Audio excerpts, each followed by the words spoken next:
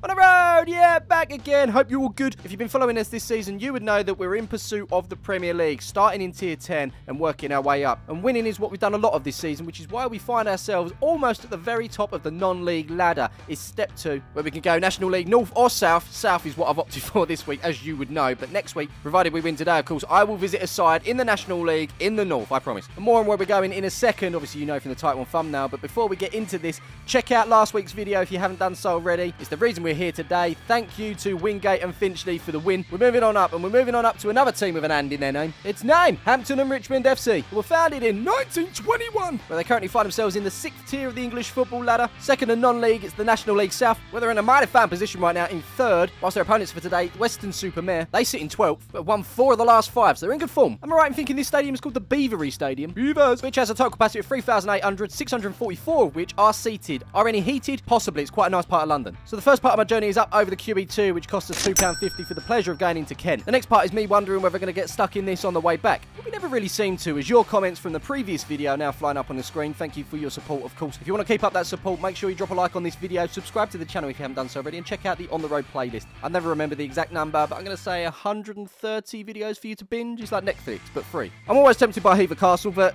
got a game to go and see. Then flying off the M25 and ended up in Oxshott, which is really nice, although it has the smallest, it's not a high street, I don't even know what this is. It's got a pub, a estate agent's, post office, and many, well, not so many more actually, because it ends there on the right with the petrol station, but it's got everything you need, I promise. A tiny little bit of shops then turns into a bit of woodland, followed by signs for a place called Isha. Is he sure he's in the right place? Is what you're thinking, I know. And despite Satis and have his balls in things up on many occasions, I've got to trust it. It's brought me here to a red light, and I'm going to boost the volume here because there's something in the back snoring. We'll find out what that is in a bit, but is that the Thames over there? Or some part of it? I'm thinking Welcome to Richmond up on Thames gives us a better idea of what I just asked. Meanwhile, this runner is living life. He's either beating his personal best or trying to set off a speed camera. As we pass this London bus, our destination for today is on the right. You alright, buddy? Where can I park? Park on the just left. Come out, take the next left and park anywhere in this business complex. But with reserve signs everywhere, I've got to ask another punter. Yeah, mate. Are we alright to park here at all for the football? Yeah. You going to Hampton? Yeah. It is. It is. Yeah. I'm watching a video outside. So about that snoring. Geezer.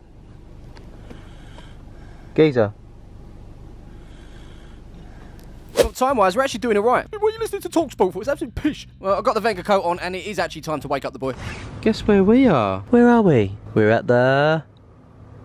I promise you, he was well up for this, but it could be a long day, to be fair. As it stands, I'm going to have to carry this boy all the way around today. Zach, you're such a dick.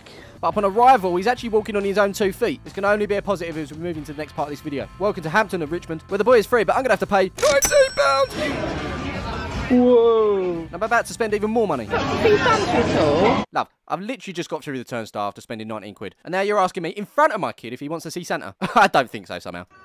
Was that worth the £5, mate? Was it? I hope so, because I've got to carry around your present for the rest of the day now. Oh, you want to go over there? Well, we will be going over there in a minute. But first, dog at the football. A Merry Christmas, Matt. And a place to grab some merch, but rather than carry it around like Zach's present, I'll do it after the game. So it's back outside where Zach's taking an interest in goalkeepers warming up. I know he's mad, but he ain't mad enough to be a goalkeeper, surely. Behind us is a village grill where we're about to pay £7 for a cheeseburger and chips, and then it's into the terrace with me lad to eat it. And of course, as usual, ratings for everything like food and drink is going to be at the end of the video. Last me though, an interesting way of doing things. I did ask for onions. They are there, but they're on the bottom. It's not wrong at all. It's just different. Having brought Zach today, he is now my little helper. Stick in the bin, mate. Go on. Stick in the bin. Don't look in there. No, just... That's it. Well happy with himself. Next up, we walk, we roam. One of the best things about non-league, of course, especially with a 2.5-year-old, he'd be well bored. Our first little walk has brought us to corner flag, and it's a decent girth on that. Not the meetings, but certainly not a chipolata. For the punters, there's a thirsty beaver in the corner. Made me laugh. And out there, we've got players in white shorts and socks, which are from Weston-super-mare. All right, looks like we're doing a lap. A single trip or a grazed knee could actually ruin this day, so we've got to be careful. I'll no doubt miss things today, so I'm glad that they're filming on one of these things. Continuing our trip, we saw a cone, a speaker, guess the song.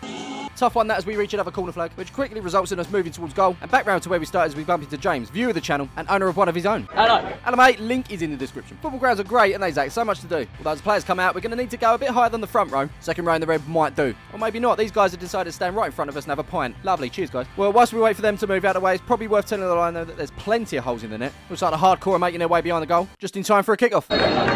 Some more people blocking the view despite plenty of seats being available. Trust me, plenty of seats. Don't worry, we'll move. And it's been a good start from the home side.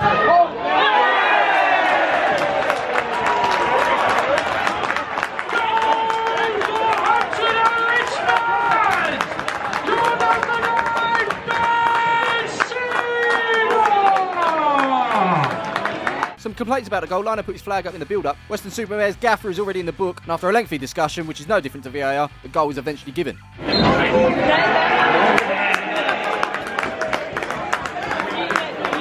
Zach's on the move, he's reached level green. You might have noticed a little green car in his hand. This is the last time he saw it. Go down the back of the stand, isn't it? Back to the game, Weston-super-mare manager giving the ref grief again. He goes by the name of Scott Bartlett, so for the rest of this video I'm going to call him Scott. The Seagulls were having chances, but nothing to write home about. Whilst at this end, Ronald McDonald was keeping the score to just 1. Scoreline's the same at the Tottenham Hotspur Stadium right now. And if you thought Ronald McDonald was random, I hope you can see why. Meanwhile, Zach's up and down, and I think I just missed a goal. I think I did. Yeah, it's definitely 1-1. All right, here we go again.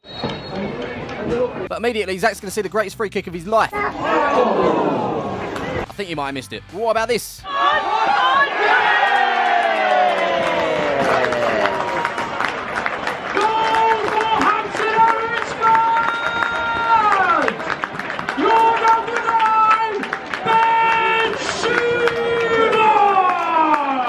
That goal reminded me to check this score, and this score is going all right. Darren on photos has got a big one, pass it on. Meanwhile, Zach's eyeing up someone else's pizza. I'd rather nick these chips, to be fair. Go on, head over there. Stick your hand in there and grab a couple of chips. It's honestly the only food that you can hold and own where someone else doesn't have to ask for permission to grab some. Or maybe he wasn't looking at the chips. Maybe he's looking at the amount of iron brew this geezer's got. A 2-litre bottle with a 500ml can sitting there. One can only imagine what's in the bag for life. Okay, it's nearly half time, so we're walking. Zach's trying to work out how he can get through the fence to get that ball. Not gonna happen, mate. Come on, half time. Now, I'll be honest with you, Zach ain't shut up about that pizza. Did I get the pizza? Of course I got a pizza. Just spent £10 on a pizza. Hot. As cues go down and players come out, we're trying to polish this off. Zach's keen to watch his second half. So much so, he's got 2 slices on the go at once. No DNA test needed. He is my son. Confirmed. Go and watch football again.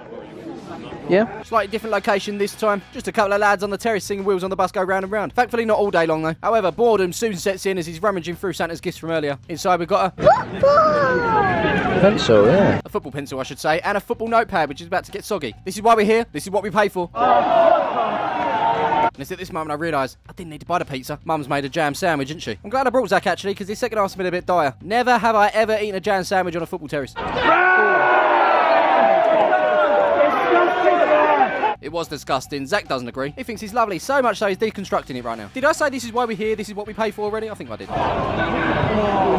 I swear he was eating a jam sandwich a minute ago. How's he moved on to cheese? Next he'll be necking one of these. Of course he no longer wants it and I've got to hold it. Attendance 1,335. Thank you so much for your continued support. It's a nice decent attendance for non-league as a digital subs ball rises like a beacon of hope. Hope that today has been all worth it. You're telling me that this was also in the present from Santa? That's a good quality hat, Zach. You gonna wear it?